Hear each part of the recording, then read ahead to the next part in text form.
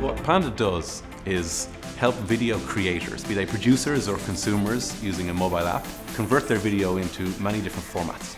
Consumers of video need many different formats because they're on different mobile device sizes or screens or operating systems. When you're encoding into many different formats, it's a process intensive or compute intensive set of operations. So the quicker we can throughput and process the queue of videos being uploaded by our customers, the better. In some cases we're seeing a 30% improvement in performance in encoding.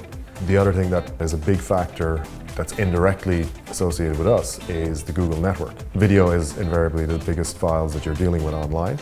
So if people can get the files to us quicker and more efficiently, that's a really important thing.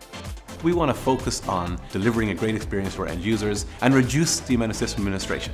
And live migration is a fantastic feature. If the underlying hardware fails, Google Compute Engine will actually move the VM to another piece of hardware in real time and we won't experience any dip. And that's actually a massively differentiating feature in the industry. We want to focus on more features for our customers, more market and customer success engagement. So that's where we put our cash. With Google's sustained use discounts, the more we use the platform, the discounts kick in automatically without requiring a lot of cash up front. So that's huge. Obviously, we want to have the lowest price for our infrastructure while having the best infrastructure. I mean, that goes for anyone in business. While we still use multiple cloud platforms, more and more we use Google because the performance we get and the high quality of features we can roll out to do things like Ultra HD, not even 4K anymore, that we just couldn't do realistically on another platform.